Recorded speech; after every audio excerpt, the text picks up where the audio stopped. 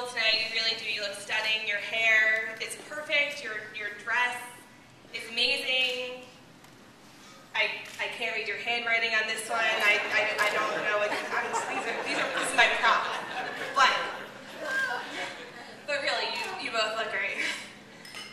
I'm very happy for both of you. When Lori first told me that she and Brad had gotten engaged after 7 years, my initial reaction was, are you sure you're not rushing into this? I mean, do you really know each other? You might need to give it a little bit more time, but that was obviously followed very closely by excitement and anticipation for this day.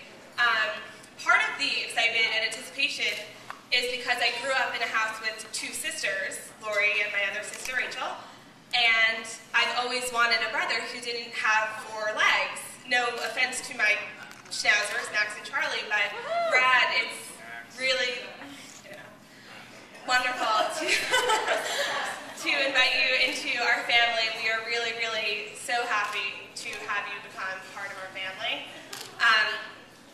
Speaking of growing up with Lori, as a child, my memories of Lori are of torment, torture, and of love. Of course of love, but I have to be honest, they're mostly of torment and torture. Being that for the first 10 years of my life, Lori completely ignored me. She just acted like I didn't exist.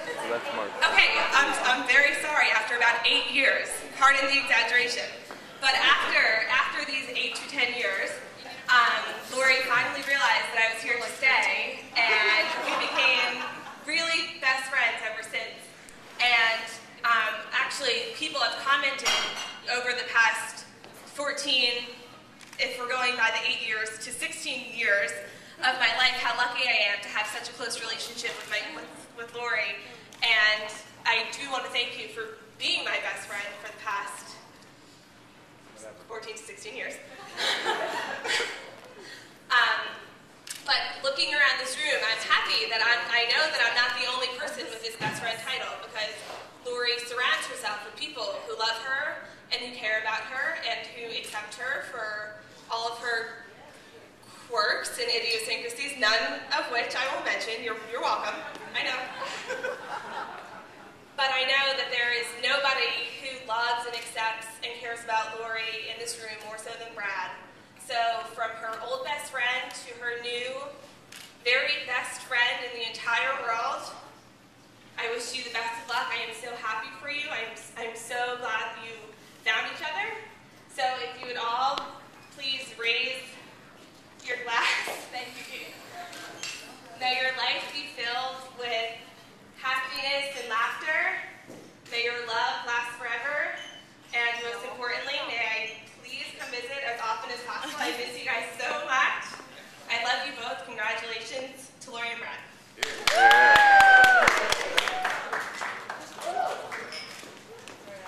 Very nice, Melissa. Woo!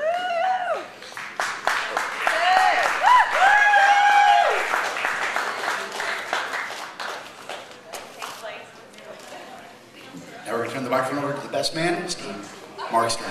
Here, Mark.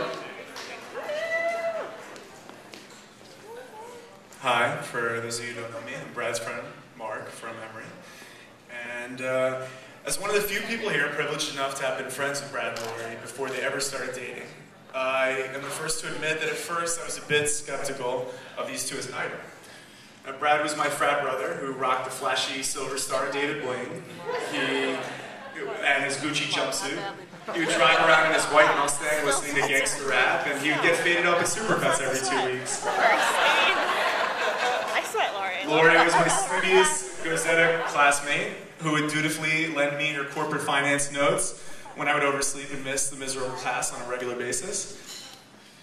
It was the summer of 2002, and I was finishing up a summer job back home in South Florida and getting ready to study abroad in Spain when I got a call from Brad and Lori, whom I hadn't seen in a few months, telling me that they were now dating. And I actually didn't believe it at first and accused them of messing with me, which actually had the same reaction when they told me they were engaged. But by the time I returned to Atlanta in January '03, surprised to find out that things had actually changed. Brad had a grown-up apartment in Brookhaven. He's working a steady job, delivering packages as UPS delivery man. And Lori was much busier, managing to get to her classes, finish her homework, hit the gym, and still had time to have dinner with Brad after work, which was very impressive for a college student.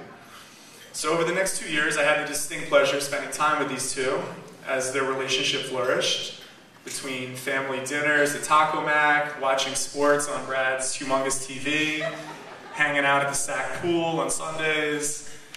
And by May 2004, Lori and I had graduated, and the three of us were packing up their U-Haul so that Lori could join Brad, who was now selling timeshares in Orlando. It was a sentimental moment as we sat on the floor of Lori's empty apartment with Dusty and Puppy to have a final breakfast of Special K before they hit the road for Orlando. And it was a very big move for them. They were both very nervous as to how it would work out, and I knew that ultimately they would be fine because they were going at it together, and no matter what challenge they faced, nothing could stop this dynamic couple here. So here we are, almost 6 years from the date, and we're back in Atlanta where it all started, and I can't help but marvel at what these two have accomplished in that time. They've gotten their MBAs, embarked on exciting new careers, and now they've bought a beautiful new home together. We've all waited so long for these two to finally tie the knot, but being here today and watching Brad and Lori exchange vows, it still seems like just yesterday when I got the first phone call about a budding relationship between these two. So let's raise our glasses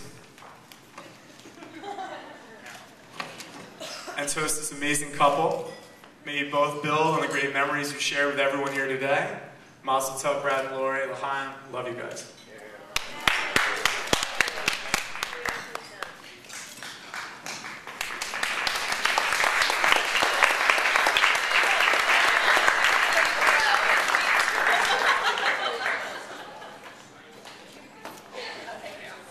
Very nicely done. All right, we're going to call the band back up. We're going to ask the father of the bride and the bride to please step forward. We're also going to we have a very special guest for this next song. We're going to do the father-daughter dance. We're going to be joined by the bride's sister. Where's Rachel? What do you think of the speech? Good. That's pretty good. Yeah. Good work. I've done it for months. I'm the guy. Oh, all right. You got to get off the stage now.